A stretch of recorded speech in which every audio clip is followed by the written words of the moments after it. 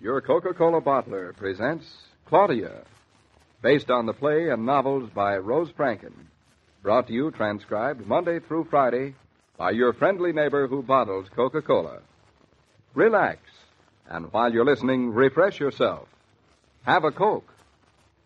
And now, Claudia. Dum dum dum dum dum. La la la la la la la la la la la la la la la la la la. Claudia. Dum dum dum dum.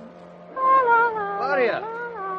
David, you're early. Want me to go out and come in again? What did you say? I said turn that vacuum cleaner off so I can talk to you. If that's all you've got to say, it's not worth turning the machine off to hear you. What did you say? I said I can't turn it off till I finish my cleaning. What are you cleaning for? We're moving out of here in a week. You wouldn't want the next people to say we didn't keep the apartment nice, would you? Please, turn that machine off. I can't hear myself. What do I get if I turn it off? You'll get plenty if you don't. Stingy. How can you stand that noise all day long? I'm so used to it I hardly hear it. You're the one who's making all the noise. Don't I get anything if I turn it off? You won't be able to move out of here next week if you don't. David, what did you say? I said we might not be able to move into our house next week. That's what I thought you said. Leave it off. I've got to make a phone call. Wouldn't you rather make it on a clean carpet? Paradiso doesn't care what our carpet looks like. Did you say you were going to call Mr. Paradiso? I did. Why do you have to call him? David, something's wrong. No. Nothing's wrong. Last week, we couldn't move in by the 15th.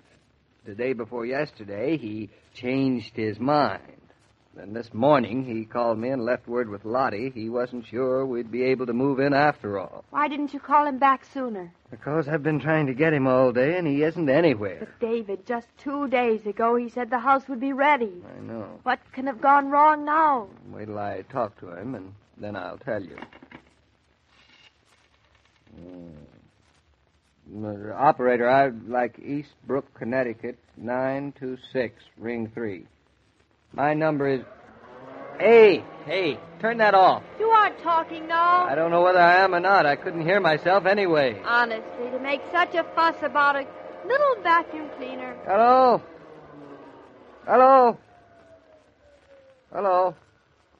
Oh, it's only ringing. I couldn't even hear it. I thought Paradiso was on. Did you have to do that? You aren't talking. It's still ringing. I'll turn it off the second you start talking. Hello?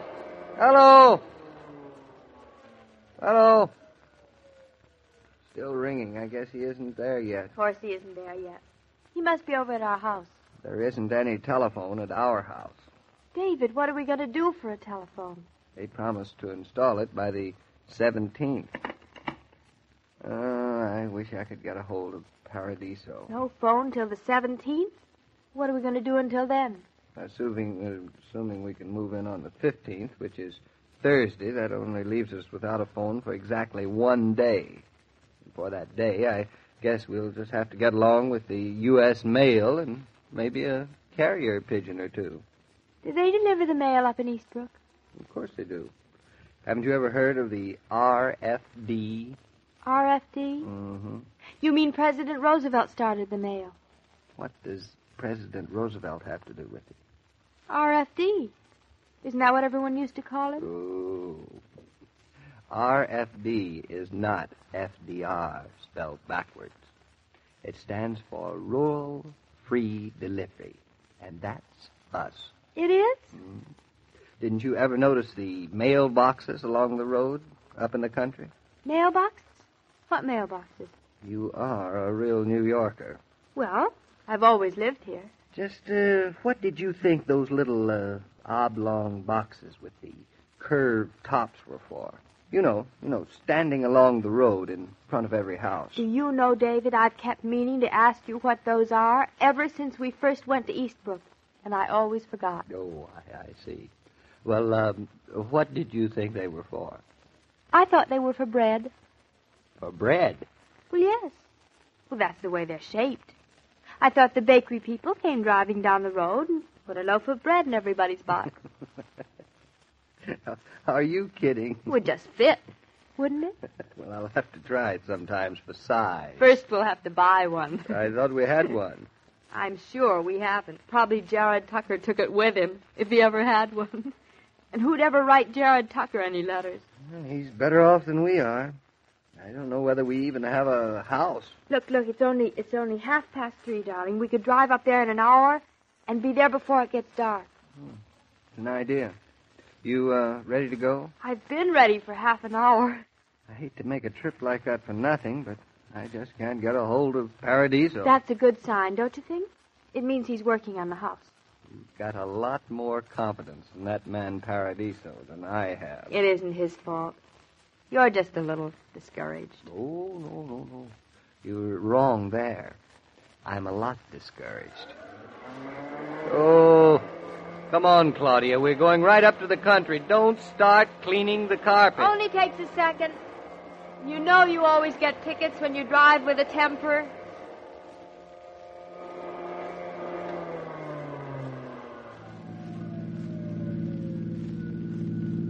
You realize it just took us 58 minutes, and here we are on River Road. Look, that's the third one I've seen. The third what you've seen? The third mailbox with a little wooden bird nailed to it. Oh. What have you been doing all the time I've been driving, counting mailboxes? Of course. Now that I know what they really are. It's too bad we can't live in one until our house is finished.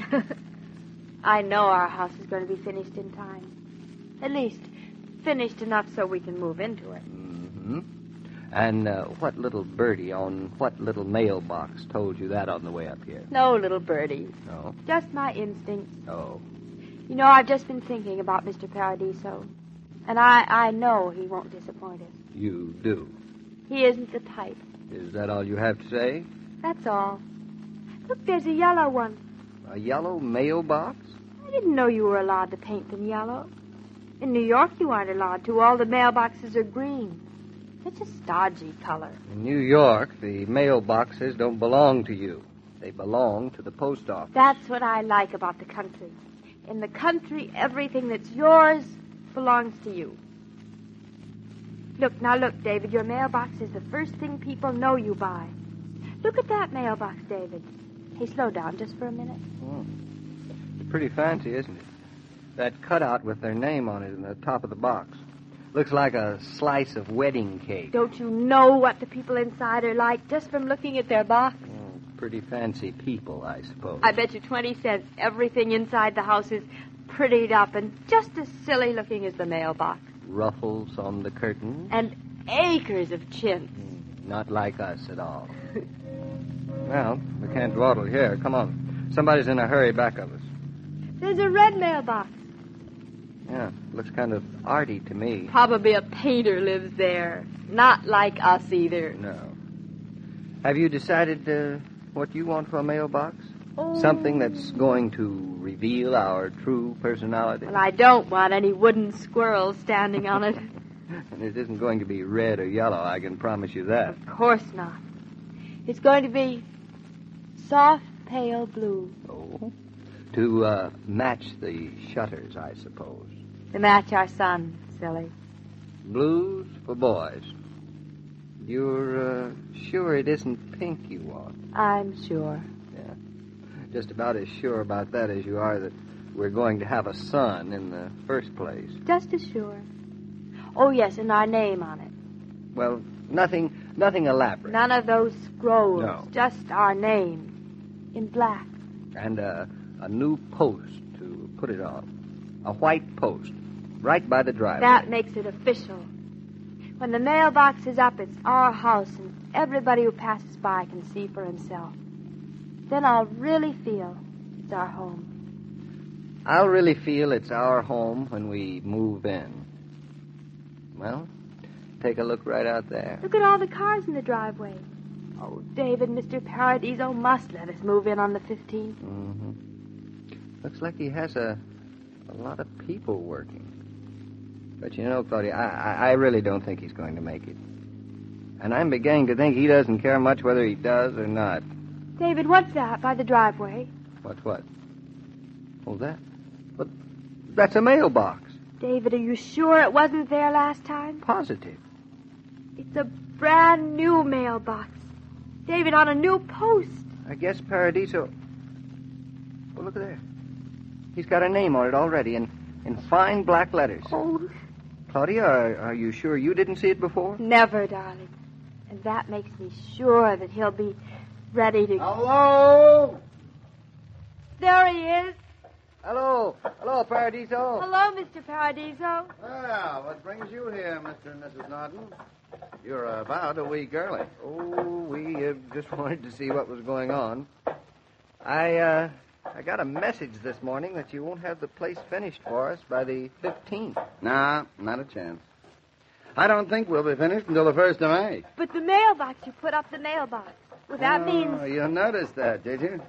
You like it, Mrs. Norton? It's the finest mailbox on River Road. Yeah, but a lot of good that does us. It isn't big enough to move in and live in. Well, you won't have to live in the mailbox, Mr. Norton. What's wrong with living in the house? But you said the house won't be finished. That's right. The whole house won't be finished, but I thought I'd better put my men to work on the parts you're going to need right away. You know, the heating and the plumbing. I'll have your room, the kitchen, and the living room all ready for you by the 15th. And the annex? That's what I called about. I'm putting off the annex until we can get you moved in. I want your permission, but it doesn't matter. I'm going to do it that way anyhow. Then we can move in by the 15th. You sure can, if you don't mind a little hammering for a couple of weeks after you get here. We won't mind that a bit, will we, David? I think you made a pretty good decision, Mr. Paradiso. Of course he made a good decision. Why, he even knew what color we wanted for the mailbox. By the way, what made you pick out that blue, Mr. Paradiso? Looks good, doesn't it? Well, Mr. Norton, it matches your shutters, and then blue is for boys, isn't it? I know your wife wants a son, and that's Paradiso for you. I'll do anything I can to help.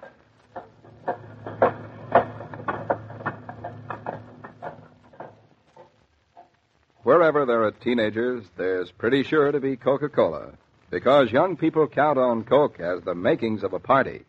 They like to have it available after classes, after exercise, or when they bring a few friends in.